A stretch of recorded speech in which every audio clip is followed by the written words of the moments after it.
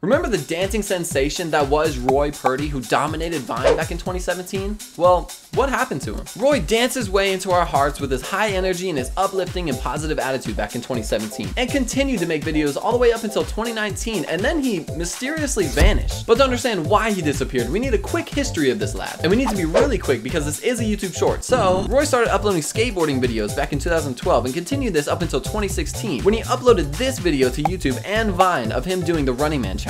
This video took off and got millions of views. This is when Roy decided to capitalize on these viral trends to gain a larger audience. Flash forward to a year later when he came out with these two videos, the mannequin head video and his Cash Me Outside music video. This gained him even more attention, with these videos sitting at 14 million and 8.9 million views. And from here we saw him take off as the pink and green glasses wearing Vine star that we all knew him as. And so if things seemed so great, why would he leave? And to find out, be sure to like, subscribe, and to check out my channel for part 2.